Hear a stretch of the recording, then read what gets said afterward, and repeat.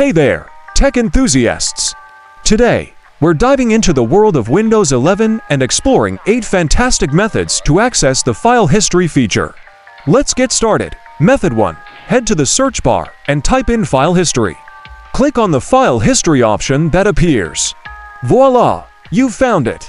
Method 2. Open up Control Panel, type in File History in the search bar, and select the File History option. Method 3. Navigate to your Settings app, hit Enter on File History in the search bar, and voila! Method 4. Access your Control Panel through your Start menu. Switch to Large Icons View, and voila! Method 5. Check out your Task View on your Start menu. Switch to Details View. Click on Control Panel, greater than Large Icons View greater than System, and Security greater than Action Center.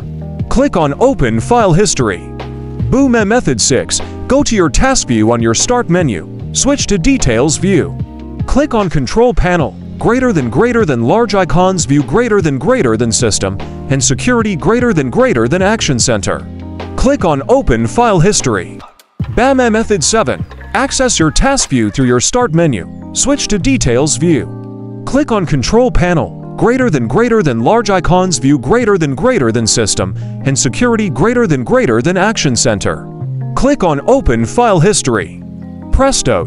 Method 8. Search for Control Panel in your Start menu. Click Control Panel. Change to Large-Sized Icon Views for ease of access Center or System, and Security for Action Center.